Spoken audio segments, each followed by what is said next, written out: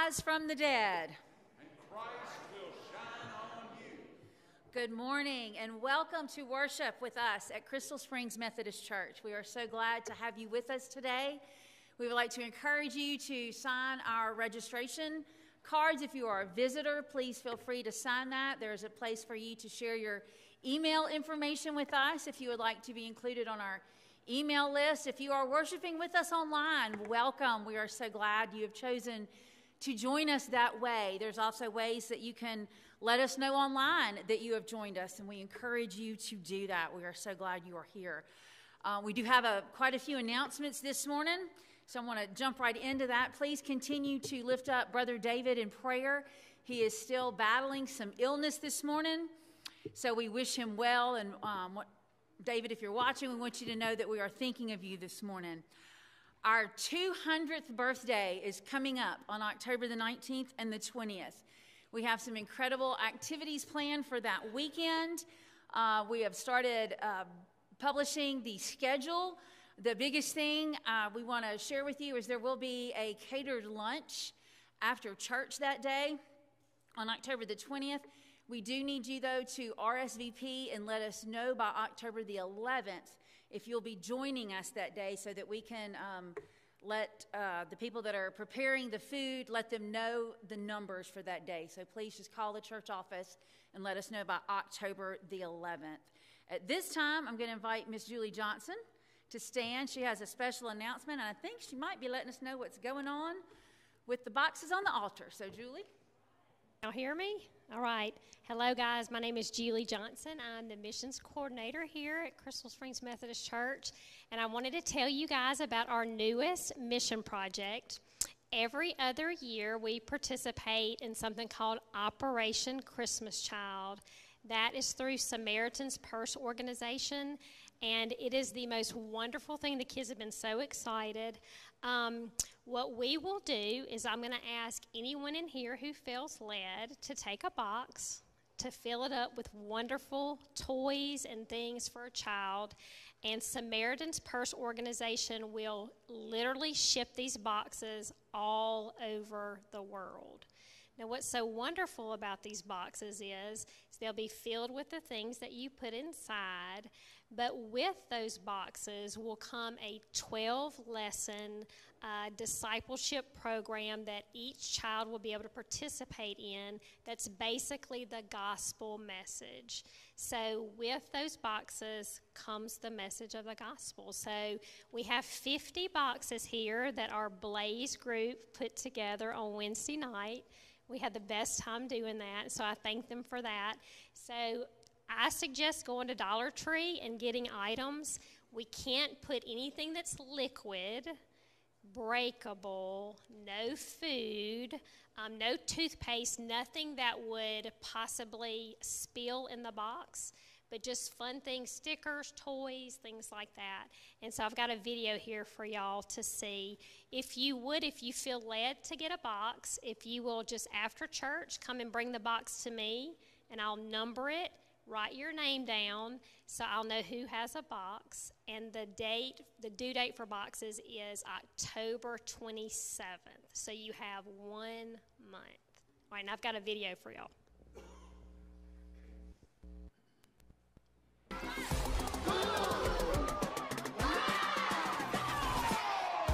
When children open their boxes, you can hear the laughter, the cheer. Each gift brings a joy to their heart. Jesus said, "Let the little children come to me." I want the children to know that Jesus Christ is alive, and he'll come into each and every heart that invites him.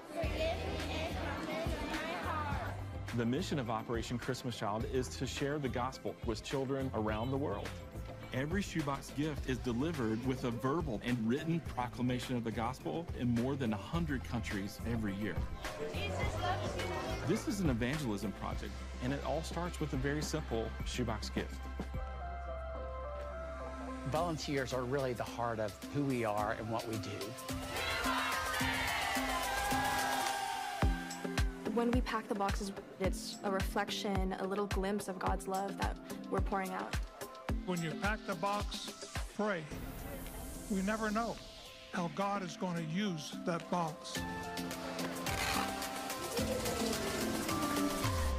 They go by plane, they go by riverboat, they go by motorbikes. These shoe boxes go to children in some of the most isolated areas of the world.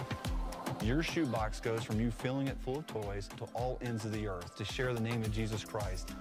These boxes gives us a chance to show them that there is a light, there is a truth. After receiving shoebox gifts, children are invited to a 12-lesson discipleship program, The Greatest Journey.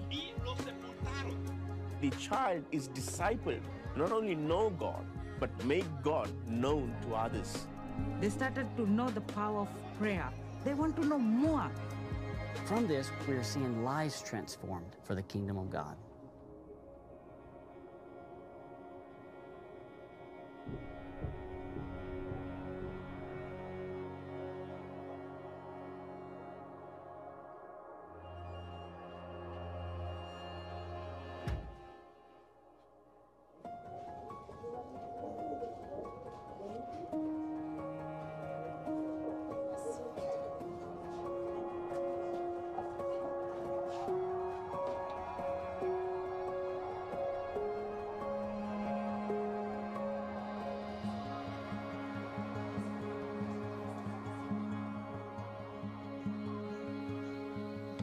Yo tenía 9 años cuando me dieron mi regalo a través de la iglesia. Solo Dios me tocó y sentí en mi corazón algo fuerte. Ya ves, yo sumergí el pecado mío desde hace tiempo y yo no puedo regresar atrás. A mí me encanta compartir lo que es la Biblia con mi hermanito pequeño, Yalil. Yo le digo a la gente, amistades, que busquen a Dios. When I was 14 years old, I started teaching my first The Greatest Journey lesson. If I shared the gospel to them, I really, really hope that they share the gospel with everyone they know.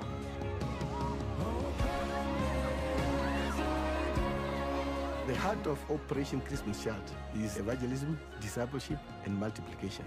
Because we bring gift to the children, the mothers and the fathers accepted the Lord Jesus Christ. In every church, we are teaching them how to reach out to the neighbors. Operation Christmas Child became the answer from God.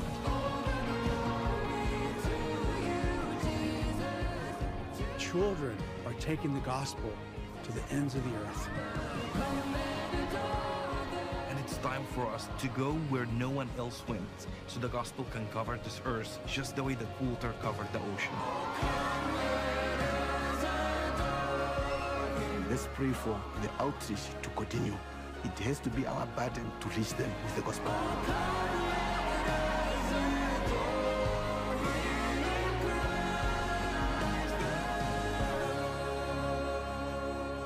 Millions of children around the world are being impacted by these simple shoebox gifts. So we need to keep packing those boxes and continue to pray for the children around the world as we begin to disciple them. God bless you. Thank you.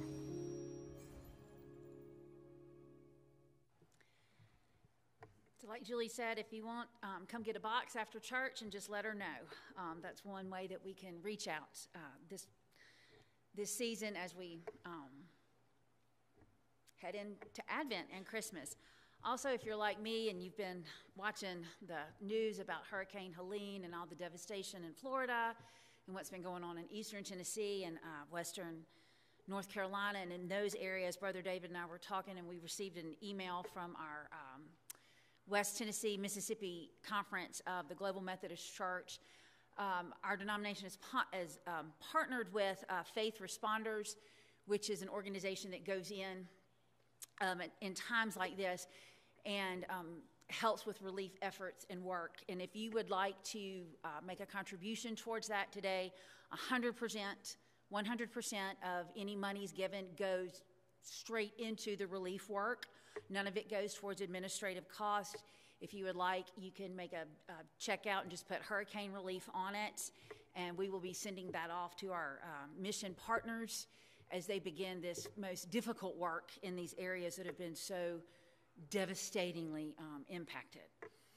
And one other note as we prepare to worship, please remember the family of Brother Johnny Crosby, who passed away this past Friday. He was the director here at Kent Wesley Pines for many, many years and was one of our interim pastors when Brother John had to be away during deployment. So we want to remember that family as they go through this time of grief. Let us go to God in prayer. Almighty God, as we come before you now with so much heavy on our hearts, Lord, we come knowing that you are the King of glory, that there is not one thing that you're not in control of, that you are not already over. And so, Lord, we come to worship you today, putting our whole trust, our whole faith in all that you are, our Lord, our Savior, our King. Amen.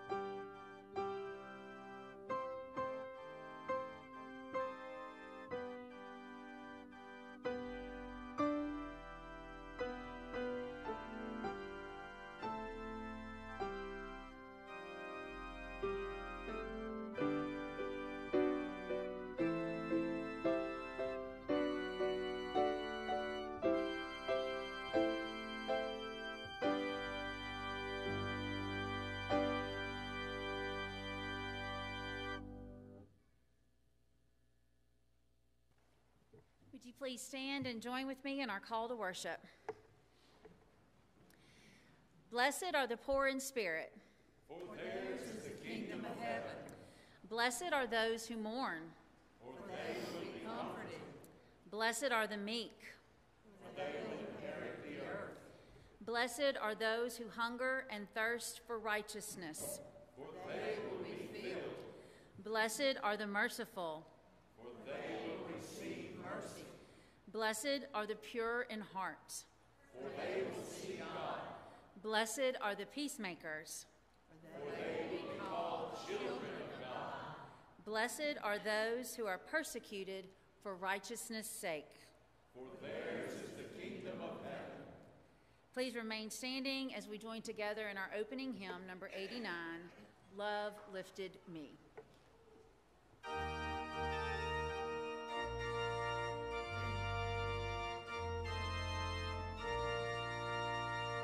I was singing deep in sin, far from the peaceful shore, very deeply stained within, seeking to rise no more.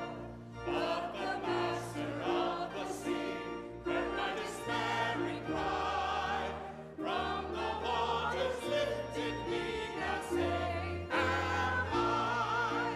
Love lifted me, love lifted me, when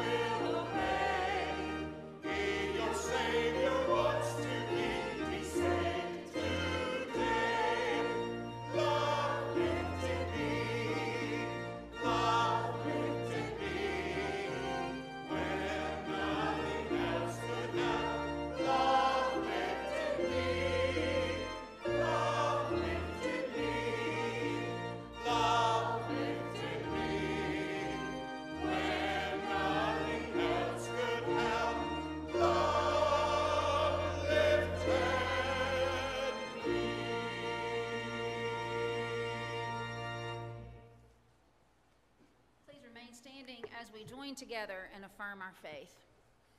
I believe in God, the Father Almighty, maker of heaven and earth, and in Jesus Christ, his only Son, our Lord, who was conceived by the Holy Spirit, born of the Virgin Mary, suffered under Pontius Pilate, was crucified, dead, and buried. The third day he rose from the dead. He ascended into heaven and sitteth at the right hand of God the Father Almighty. From thence he shall come to judge the quick and the dead. I believe in the Holy Spirit, the Holy Catholic Church, the communion of saints, the forgiveness of sins, the resurrection of the body, and the life everlasting. Amen. Glory be to the Father, and to the Son, and to the Holy Ghost, as it was in the beginning, is now, and ever shall be, world without end. Amen.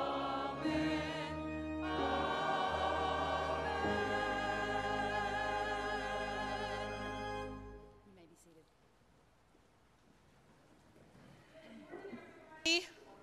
Good morning. Oh, that was lukewarm. Good morning, everybody. Thank you. Come on down, kiddos. Come on down.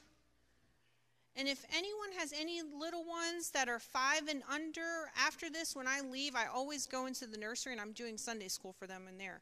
So just so you know, if they want to come with me, they can. All right. Ugh. Okay, there you go. No, you have to acolyte. Here you go. Hold that. Okay. So this morning the question is, whose opinion is important? Hey, Wyatt. All right. Oh, Nora, did you have an answer? The disciples' opinion? Interesting. Okay. So the word says, this is what the Romans 14:4 says, "Who are you to judge the servant of someone else? It is his own master who will decide whether he succeeds or fails.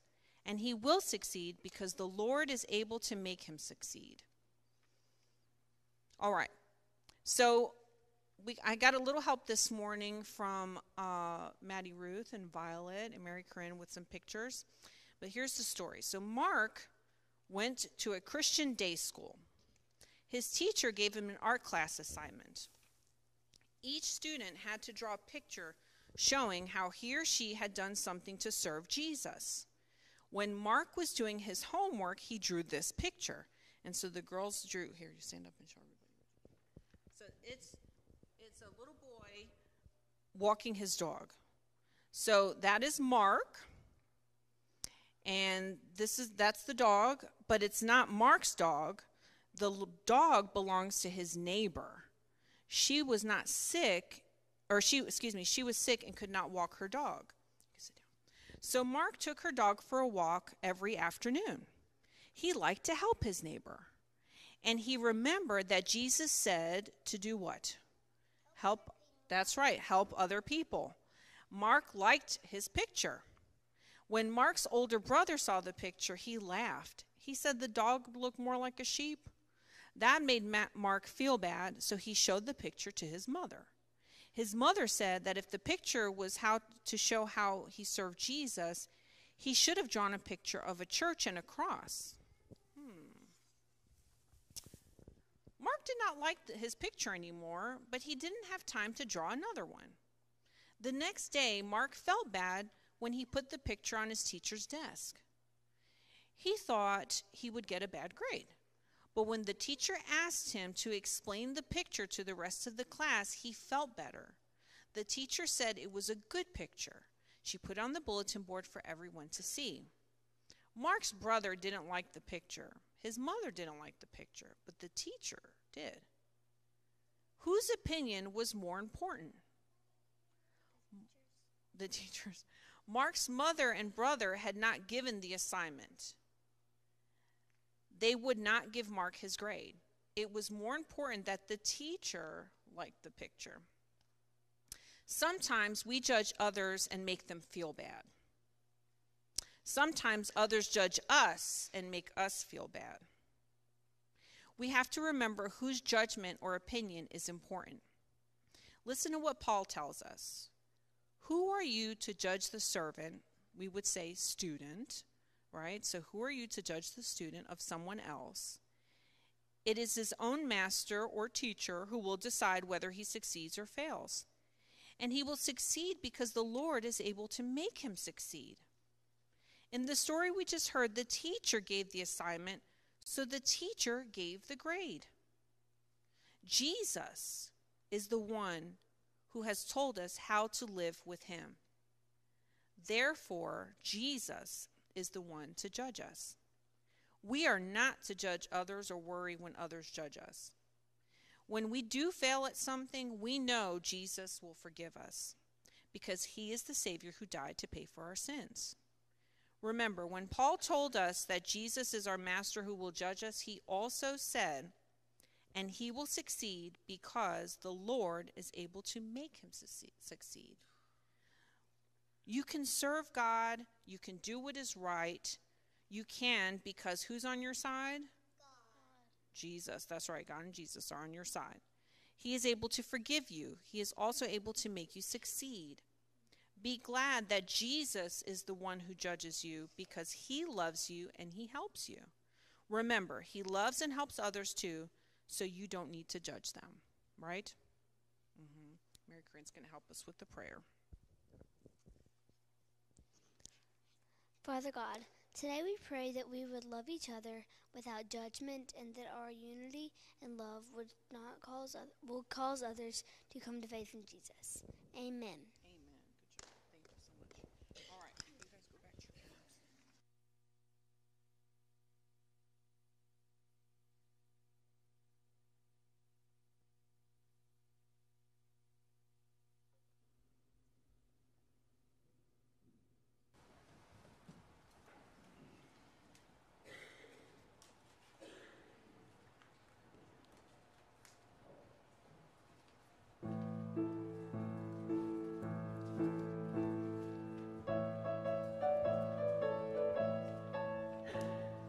Standing on the promises of Christ my King, through eternal ages let his praises ring.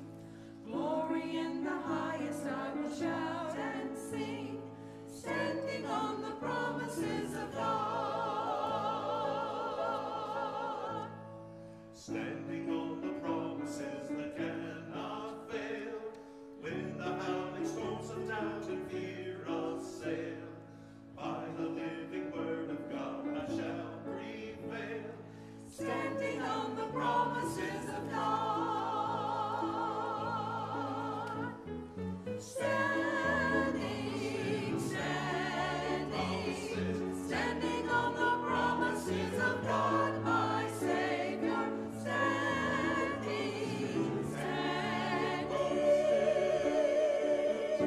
I'm standing on the promises of God.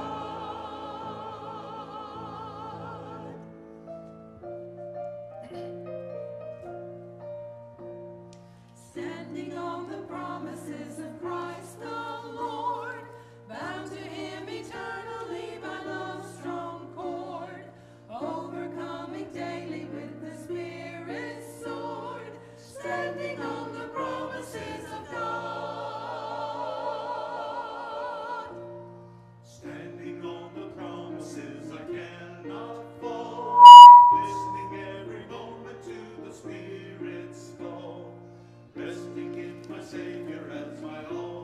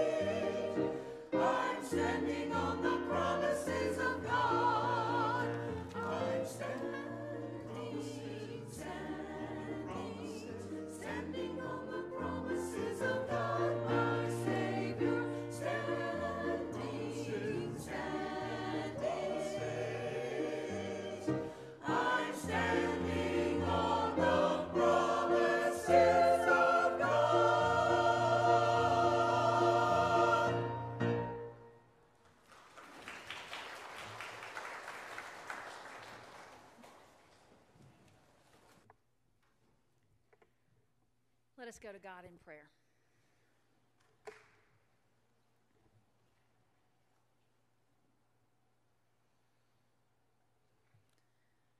Lord, we thank you for your promises. Sometimes, and that's all we've got. When life gets to where we just don't understand, when the storms come, when the floodwaters rage, when the ravages of sin just seem to overwhelm us, your promises prevail. And we know that we can trust you, that we can stand and live on those promises because they are all fulfilled in your Son, Jesus Christ. Because of his life, because of his love, we know that your promises hold firm and hold true. And Lord, it is because of your promises and your faithfulness that we know that we can come to you today with all the things that are weighing on us, all the things that are scaring us, all the things that are before us, and that we can just lay them at the cross, knowing that you're already at work, that you're already in those situations, that you're already making a way. So Lord, our prayer is that we will find and seek out your plans, that we will follow the path that you are laying out, that we will be a part of what you're already doing. And God, that by following you, others will see that your promises are good, that your promises are trustworthy. And that, Lord, in all things, others will see your Son in us. And Lord, as your body, as your people, we come together and we pray the prayer that your Son has taught us to pray. Our Father, who art in heaven, hallowed be thy name. Thy kingdom come, thy will be done, on earth as it is in heaven. Give us this day our daily bread, and forgive us our trespasses, as we forgive those who trespass against us. And lead us not into temptation, but deliver us from evil. For thine is the kingdom, the power, and the glory forever. Amen. Let's now sing hymn 93, How Deep the Father's Love for Us.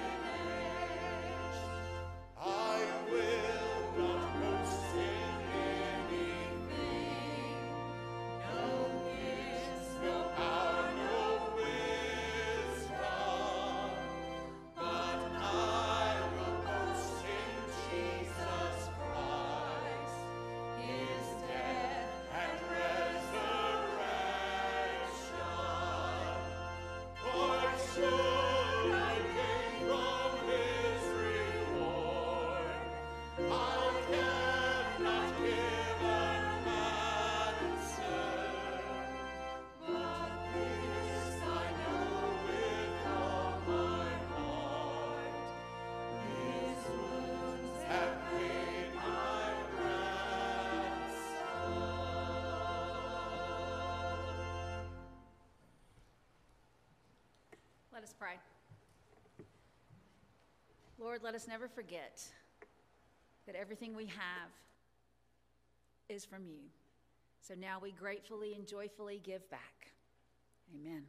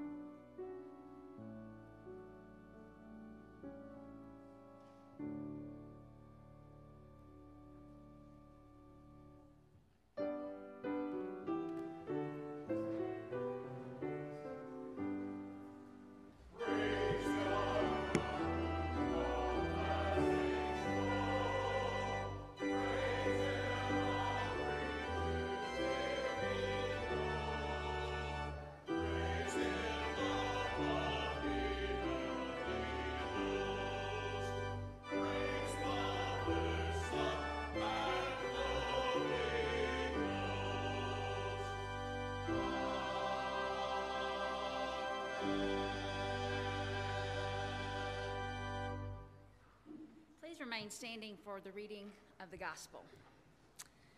Today's text comes from the 5th chapter of Matthew, verses 38 through 48. You have heard the law that says the punishment must match the injury, an eye for an eye and a tooth for a tooth. But I say, do not resist an evil person. If someone slaps you on the right cheek, offer the other also. If you are sued in court and your shirt is taken from you, give your coat too.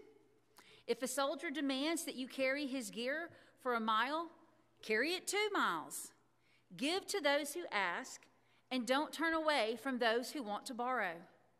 You have heard the law that says, love your neighbor and hate your enemy. But I say, love your enemies. Pray for those who persecute you. In that way, you will be acting as true children of your Father in heaven, for he gives his sunlight to both the evil and the good, and he sends rain on the just and the unjust alike. If you love only those who love you, what reward is there for that? Even corrupt tax collectors do that much. If you are kind only to your friends, how are you different from anyone else? Even pagans do that. But you are to be perfect, even as your Father in heaven is perfect.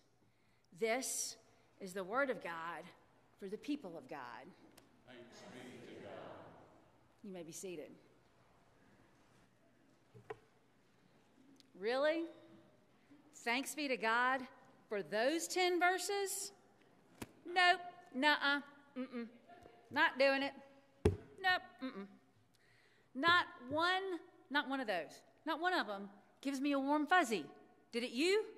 It did. No. I mean, like, if I'm being honest, not one of those verses gave me a warm fuzzy. I mean, seriously, when you read that, you got to be like, is he serious? He can't be serious, right? I mean, like, that's got to be a bazinga moment, right? Like a little bit of levity in the Sermon on the Mount, you know, a little bit of like, ha-ha, just joking, trying to lighten the mood, because that's too much. I mean, like, maybe that's how it worked 2,000 years ago, Jesus, but not today, not in 2024, right? I mean, that's just not going to cut it. I mean, wouldn't it be great if it worked like that? I mean, right? Wouldn't it be awesome if we could just kind of pick and choose what we wanted to follow, what we wanted to obey? That whole Jeremiah 29:11, for I know the plans I have for you, they're going to prosper you and not harm you. That's great. Love that. I'll memorize it. I'll wear it on a t-shirt. Got it. I'll keep that one. The whole John 3:16, for God loves you. I'm going to send my son for you. Got it. Keep it. Love it. That's great. But those 10 verses, no thank you. I'll pass. But it doesn't work like that, does it? That's not how it works. And the reason it doesn't work like that is because God is more interested in our character than our comfort. God is more interested in our holiness than in our happiness. And that begins and ends with you and I becoming more and more like Jesus, like his son, every single day. God has revealed himself to us in and through his son, Jesus Christ. Period. And right here, the very mark of whether or not we're becoming more and more like Jesus is right here in these 10 verses. Can we not only forgive our enemies, but can we love them? This is tough stuff, because I don't know about you, but there are some of the people that have hurt me. They hurt me big. I don't want to forgive them.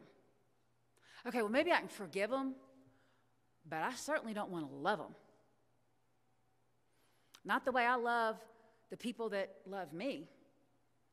And actually, I'm going to take that back. I really don't even want to forgive them. I mean, Jesus, you can forgive them because that's what you do, but I don't want to because they've really hurt me. Or maybe it's someone that hurt your kids, or it hurt somebody that you love. Y'all, this isn't easy. But if we're going to be more and more like Jesus, and let's face it, that's who we're made to be, then we've got to take seriously all his words. So let's do this. Let's dig into these 10 verses. So he starts out in verse 32. I'm going to go back and reread 32 through 42. This time I'm reading it from the Message. He says, here's another old saying that deserves a second look. An eye for an eye, tooth for a tooth. Is that going to get us anywhere?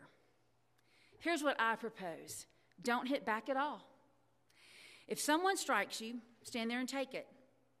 If someone drags you into court and sews the shirt off your back, then go gift wrap your best coat and give it to them. And if someone takes unfair advantage of you, use the occasion to practice the servant life. No more of this tit for tat stuff. Live generously. Yeah, doesn't really get any better the second time around. The Sermon on the Mount has been full of all these surprising statements from the beginning up until now. But honestly, out of all the statements Jesus has made, these are some of the most controversial, and if we're honest, probably to his original hearers and even to us today, these are probably some of the most infuriating words that he speaks. I mean, think about what he's saying. He's saying, don't resist an evildoer. If someone hits you in the face, let him hit you again. If someone sues you, give them more than they're asking for. I mean, that's kind of crazy. Don't turn anyone away. Don't just forgive your enemies. Love them. Pray for those who are trying to hurt you. I mean, y'all, it sounds crazy. It's ludicrous. I mean, how are we even supposed to make sense of this? I get it. Jesus is commanding us to go against every fiber of our beings, and it sounds completely foolish. Now, let me be clear. I want to be very clear. What he is not saying is to stay, this is not a justification to stay in an abusive relationship. It's not a justification to abuse anybody, period. That is not what he is saying, okay? I want to be very clear on that. I've seen this meme or a statement on social media that says, don't swim across an ocean for people who wouldn't cross a puddle for you. Maybe you've seen that meaning, in other words, don't keep putting yourself out there for people who aren't giving it back for you. And I say to that, yes. I like that statement because that protects me. That protects my heart.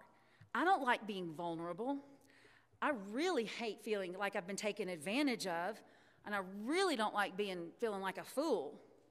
And yet Jesus is saying, no, swim that ocean.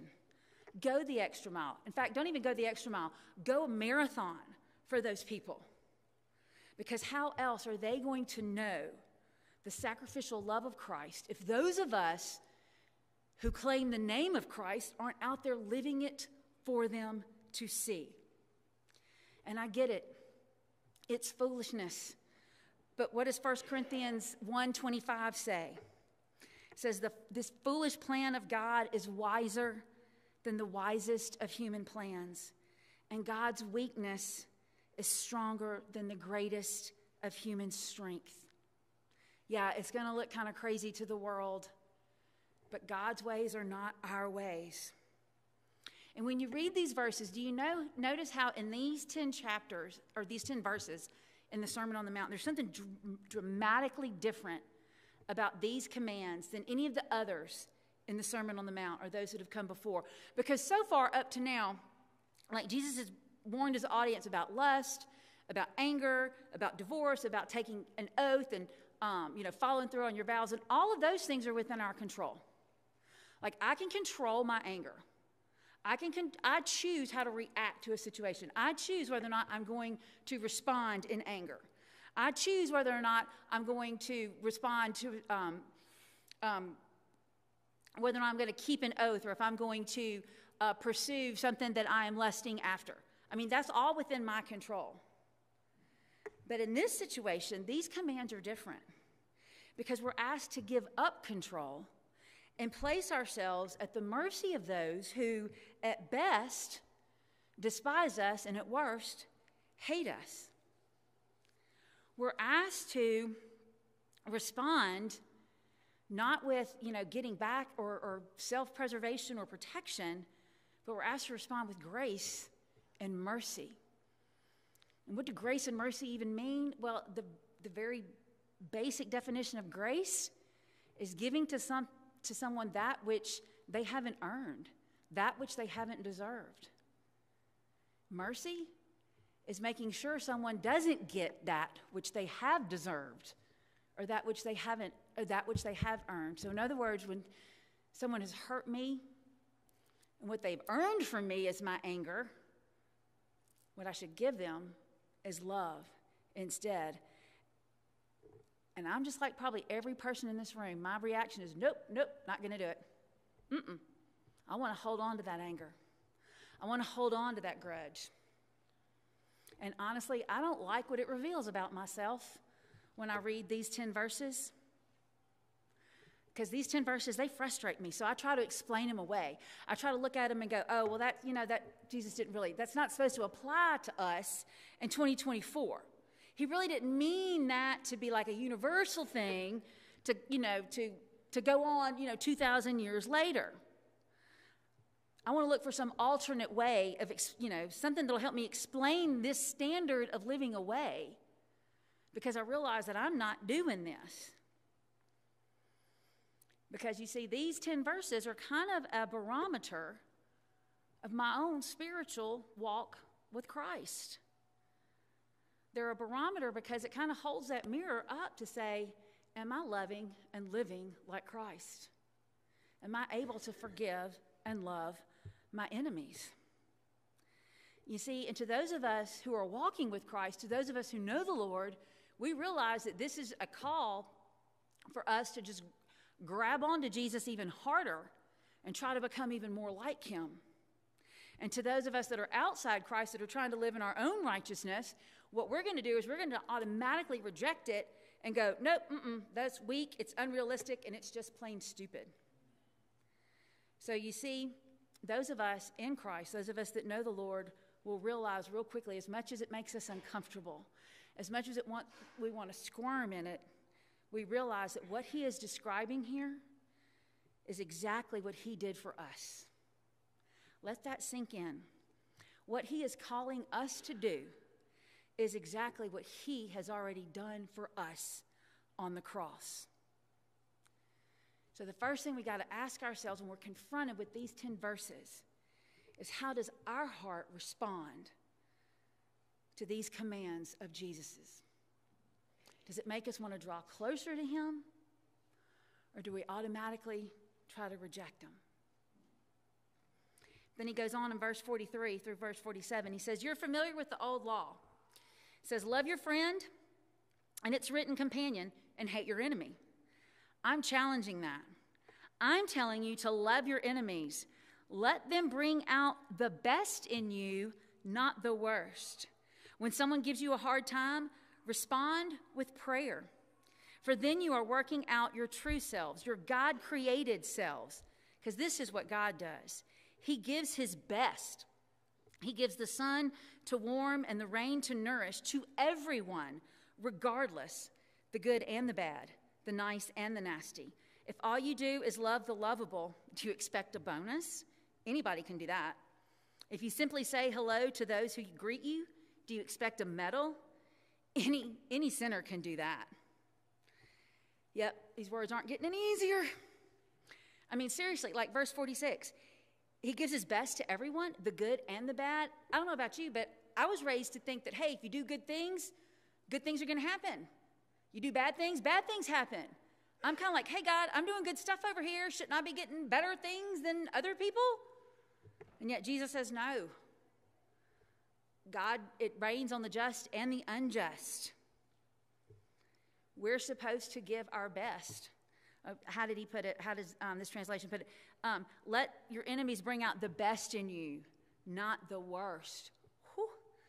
I don't know about that, but it seems to be getting kind of ridiculous to me. It's kind of outrageous. And Jesus says, yeah, that's it exactly. Outrageous love. These verses kind of make us have to ask the question, whose standard of love and justice are we going to live our lives by? Because you see, the world encourages us to repay bad with worse and to only love those who love us, right? I mean, like the golden rule, right? Do unto others what they've done to you. Oh, that's not the golden rule? Do unto others before they do to you. Oh, that's not it either. No. No, you see, because Jesus' standard is outrageously higher. God calls us to return bad with good. Actually, he calls us to return bad with great, and to love unconditionally, regardless of the other person's actions toward us. Because here's the thing.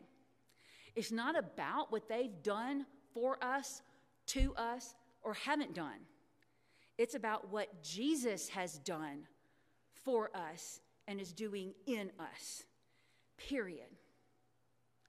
So all of our relationships should come from that. The truth of what Christ has already done for us and is doing in us. Remember this, you will never, ever, as long as you're alive, look into the eyes of another person that Jesus did not die for. Whether or not they ever accept that, you will never look into the eyes of someone that Jesus didn't die for. And therefore, he is calling us to show them that kind of sacrificial love that he has already shown us. Period.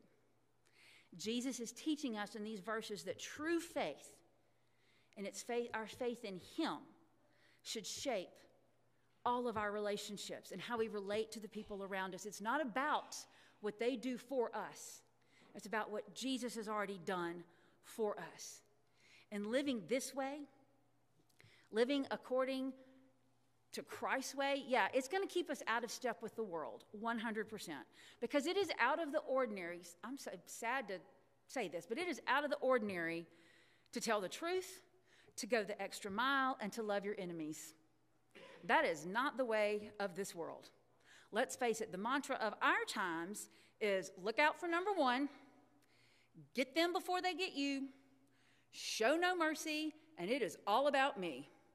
And I mean, nowhere is this more evident than in lunchrooms and locker rooms. Am I right? Remember those? Can you go back to your high school days? I mean, think about it. And I had a fairly decent high school experience, and you still couldn't pay me enough money to go back to high school. But I mean, like, the lunch table was like a petri dish of gossip, betrayal, and broken relationships. And anybody in education or anybody with teenagers will tell you this. I mean, I see it all the time from week to week in small groups. We'll have one week we got this group of 3 is best friends and this group of 3 is best friends. But these 2 groups of 3, they're not talking to each other. Not at all. And then all of a sudden the next week you come back and these 3 are no longer friends with each other. These 3 are no longer friends with each other. And 2 of them from over here might be friends with one from over here, and they've ganged up, and now you got 3 more groups over here, and they're all fighting, and you can't keep up with it. And sometimes the problem is literally somebody looked at somebody else wrong, or someone's hair looked better that day. And I know I sound petty, but sometimes, y'all, it's really no more than that. And sometimes it's a lot bigger than that. But yet I have seen lifelong friendships blow up over something just as small as what happened at the lunch table or what happens in a locker room, where it's all about the competition. It's all about being number one. It's all about making sure that your name is on top, getting ahead, being the best, cutting others down. I'll never forget one time when I asked some of our guys, I was like, what's it like in the field house of the locker rooms? And they're like, you don't want to know. They're like, we're not going to tell you. We can't tell you what we talk about. One year at Marines, one of our 7th graders, I had to pick him up after school. And I said, and they were like, hey, I'll be in the locker room. And this particular young guy didn't have a watch. And he's like, just come get me. I'll be in the field house. I was like, okay. And some of my senior high guys were standing right there, and they were all like, no, you can't go in there. They're like, well, tell us what time you're getting to campus. We will bring him out to you. And I was like, why? What's wrong? And they're like, oh, no, that is no place for you. Meaning that what was said, what went on, whatever, I shouldn't hear it. In other words, they were compartmentalizing what was going on. And y'all, this was, then you introduce then you introduce social media into the mix, and then it really gets fun. Because we see it all the time. You have social media bios or pages that will have a scripture verse or a cross on it, about God is my number one, Jesus first. But then yet the feeds and everything else is full of some of the most ungodly stuff that has absolutely nothing to do with the walk with Christ.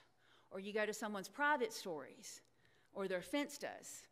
Moms, Dad, if you don't know about that, come talk to me afterwards. That really is where people really tear each other down, really go after each other. You see, we think it's okay to compartmentalize.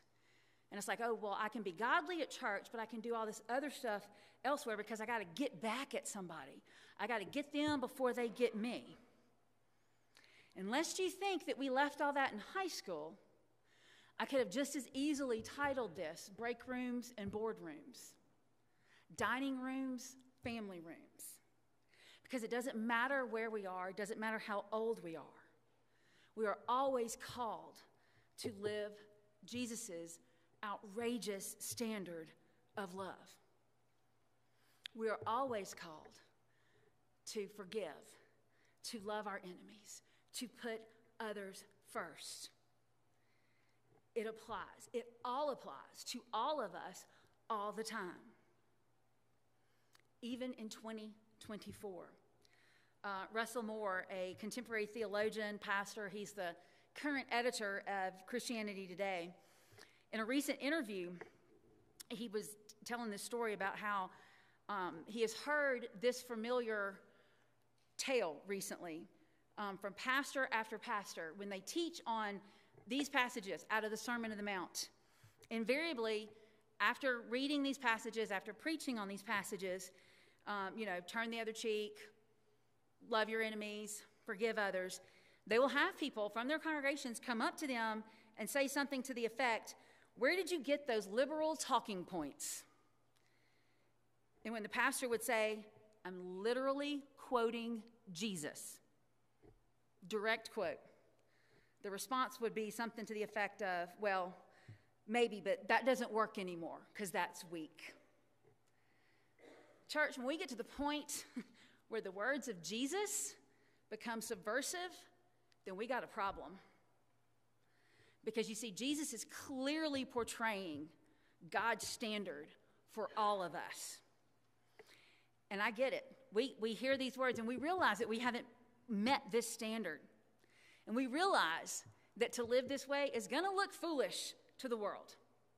When you start truly living the words of Jesus, especially in these 10 verses, you're going to look foolish to the world and to unbelievers. So you got to ask yourself, are you more worried about how the world sees you or about how Jesus sees you? So just when I start to think, okay, we're through these 9 verses, think I can do this, Jesus has made a way, then we get to the last verse, verse 48, and it's kind of like, whoa, okay, now you've really gone too far. He says, but you are to be perfect, even as your Father in heaven is perfect. It's like, wait. Now this one really cannot apply because there was only one perfect person that ever lived. His name was Jesus, not Jana, so I'm off the hook. Right on. Yeah, remember, doesn't work that way. If he said it, it must be doable because he's not going to set us up to fail. And remember, you got to look at the whole of the Sermon on the Mount and what he's doing here. This verse 48 is kind of a bookend to what he started all the way back up in verse 21. And so if you go back to verse 20, what he said when he kind of started this section in verse 20, he goes, I warn you, unless your righteousness is better than the righteousness of the teachers of religious law and the Pharisees, you'll never enter the kingdom of heaven. So he got this verse in verse 20 saying, your righteousness has to be better than that. And then he gives us all these commands about how we're supposed to live. And then all the way down in verse 48, he says, and you got to be perfect. And I get it. I'm like you. I'm going, okay, got some problems with this because we all know that all have sinned. We all have sinned. We fall short of the glory of God. Romans 3:23. There are none righteous, not one. Romans 3:10. So what are we to do? Are we all just kind of, in trouble? Well, this is one of those times where it helps to understand their first century understanding of this word perfect. That Greek word teleos it doesn't mean perfect as we understand perfect. It doesn't mean without flaw, without blemish. That word teleos means finished. It means brought to completion. It means lacking nothing to fulfill its purpose. Kind of like that chair is perfect. It's not without blemish. It has some scratches. It might have some stains on it, but that chair is ready to fulfill its purpose. Its purpose is to hold you up when you sit in it. So even though it might have a stain, a scratch, so it might be marred a little bit, it can fulfill its purpose. So when we're called to be perfect in Christ, we're called to be ready to fulfill our purpose, which is to be like Christ, to live for Christ in the world. And we're called to live out Christ's righteousness. In other words, it's about being that whole Christian. It's about not compartmentalizing. It's about not thinking that it's okay to be one way at church or one way with one group of people and one way somewhere else. It's about being the love and the embodiment of Christ wherever we are, whether it's a lunchroom, a locker room, a break room, a board room, the family room, no matter where we are, living that complete life in Christ. And it's only possible because of Jesus, because of what he did on the cross. You see, because of Jesus' righteousness that was credited to us when we believed in him. In other words, don't forget that Jesus didn't just die the sinner's death in our place, but he also lived a righteous life for us. And it is only through the finished work of Christ on the cross that we can do any of this. Think about this. Jesus is, he is the living embodiment of the Sermon on the Mount. He never resisted an evildoer. He turned the other cheek. He gave to his accusers. He served his persecutors. He loved his enemies. He prayed for his attackers. And he did all of this in obedience to the Father.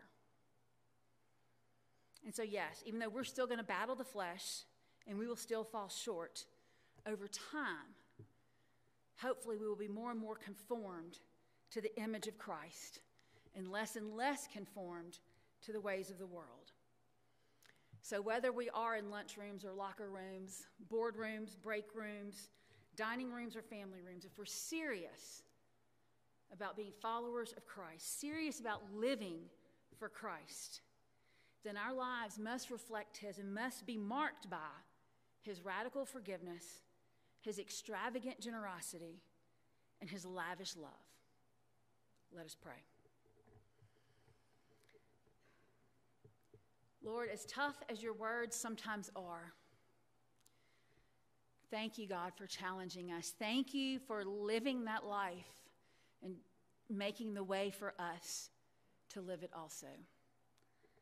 Lord, may our lives be marked by your kind of radical forgiveness, extravagant generosity, and lavish love, that others may see you in us. Amen.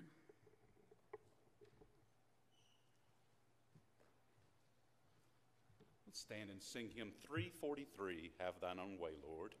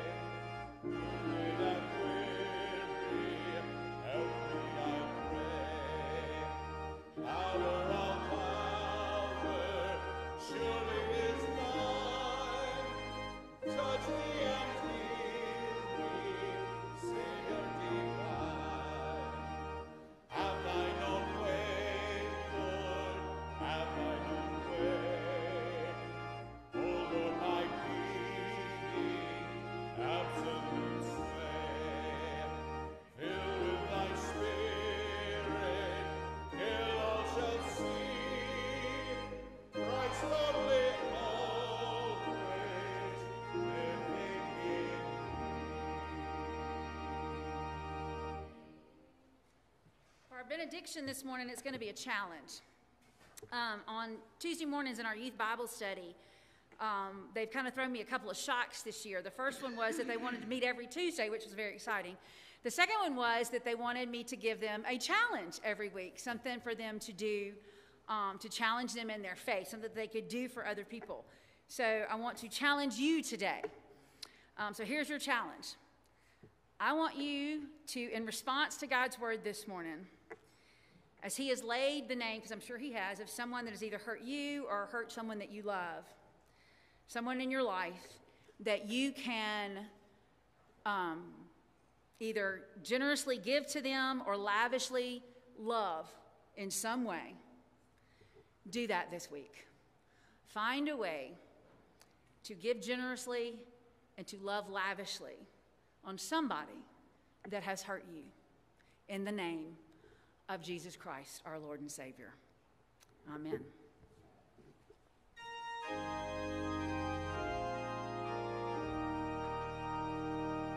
May the Lord bless us and keep us. May his presence be deep in our hearts.